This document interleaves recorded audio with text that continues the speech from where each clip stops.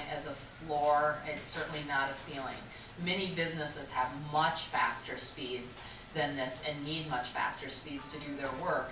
And one of the important parts to be thinking about is, and that we're going to be working on during the next year, is how mobile helps us meet these goals. The only caution I would give on adoption of mobile is that as you look at the small 3x5 screen, there are many things that we can do on our mobile devices that are terrific. One of the challenges is some of the needs that people have for doing things like doing online job application.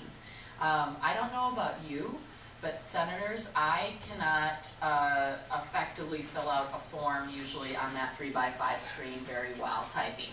And so I think that it's fair to say that a lot of the applications for things like online job applications, which many employers are moving to, including the state of Minnesota, uses this sort of system. That would be difficult to do over a small mobile device. It's not to say that a tablet wouldn't suffice, but certainly the smaller device, it is difficult. We also have a meetings and location subcommittee as well. Now,